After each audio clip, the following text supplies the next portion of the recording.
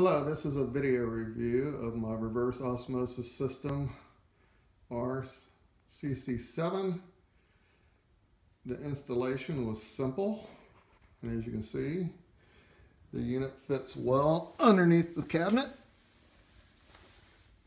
along with the disposal. I still have some room on the second half of my cabinet to store other items.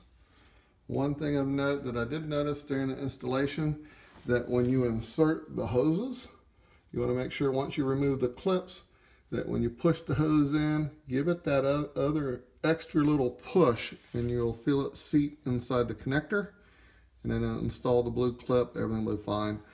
Actually, when I installed this unit, I had no leaks at all. It took about an hour and a half to install. Mounted it to the side, straightened up the unit, runs very efficiently. My TDS is running about a 9 right now.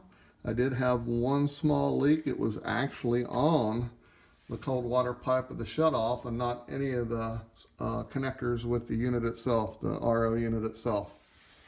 So I'm extremely happy with the unit. It's functioning properly. I have plenty of water pressure, as you can see.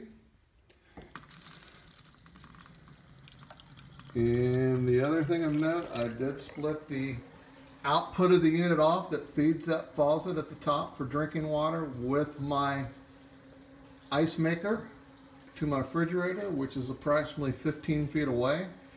And I have plenty of pressure to make ice cubes that are almost clear. I do have a small little bit of minerals in the middle.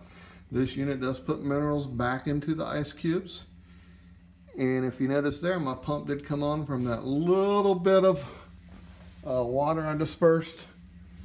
You can feel it running. It should just run a short period of time before it shuts off as it regenerates and refills the tank.